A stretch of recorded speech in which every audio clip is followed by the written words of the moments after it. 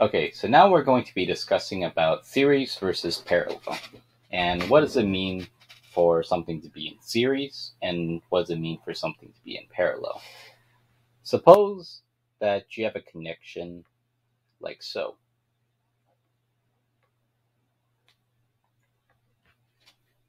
And let's just say that the rest of the circuit is unknown.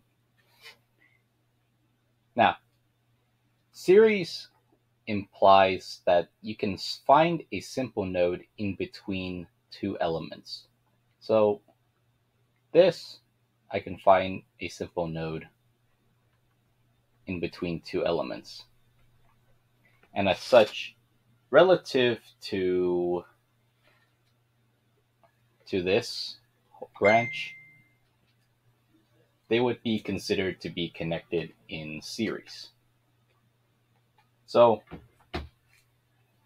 if you had a bunch of connections like so,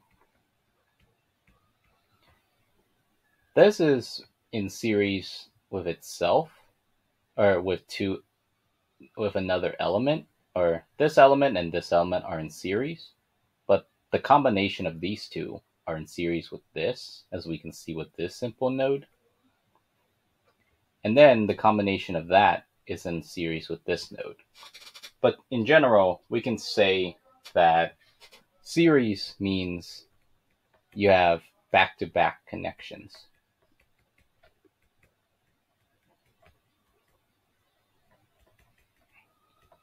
Without,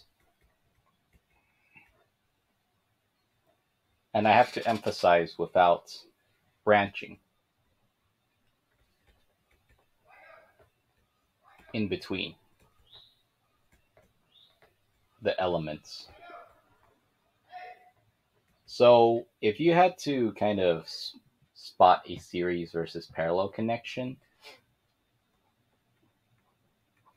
something like this, for example, and suppose that this was just the circuit.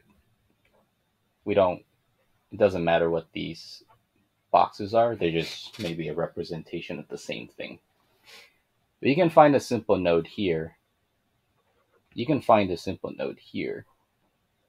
But in between, we don't actually really know what that is until we discuss about the other topic, which is a parallel connection. Suppose, I guess I should ask, what is the meaning of parallel? Parallel to what? Parallel means you have two or more elements which are connected back to back, and in between them you can spot two simple nodes that they share.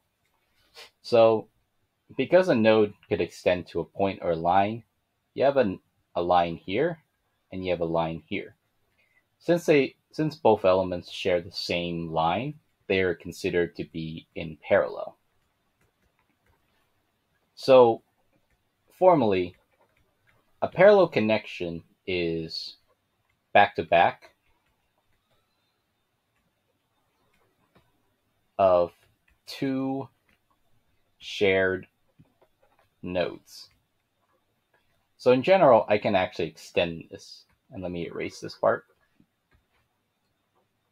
This would be considered, these two are parallel to each other, but their combination is parallel to this. And in general, we can keep extending this however we like. However, as mentioned before, without branching. So going back to this case right here,